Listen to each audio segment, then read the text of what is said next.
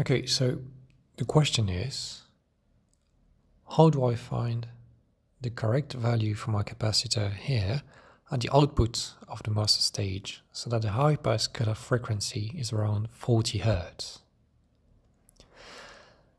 Let's say I can't do the math and I'd rather use a simulation instead. I'm going to do a performance analysis that will avoid me the hassle to test every possible capacitor value.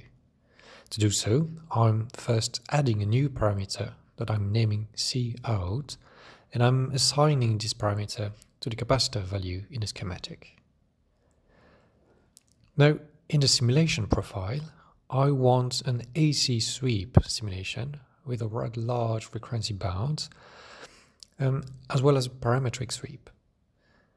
As I'm not sure of the value that yields the wanted cutoff frequency, I'm sweeping logarithmically from a small 1 nanofarad up to large 1 millifarad with 10 points per decade. When plotting both plots, I can see that the correct value is indeed in this range, but I'd like to focus on a narrow range to find a precise value. So let's do a performance analysis then that will plot the high pass cutoff frequency at -3 decibels for each parameter value, that is, for each capacitor candidate. If I zoom in on the graph, I see that low capacitor values yield way too high frequencies, and I can just reject them in a refined version of the simulation profile.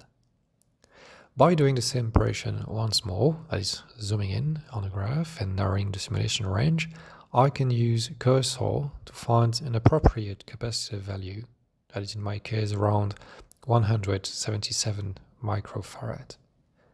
Setting this value in the schematic, I can confirm that this capacitor indeed forms a high-pass filter at the output of the amplifier stage with a cutoff frequency of about 40 Hz. And all this without having to lay down signal frequency response equation. Great.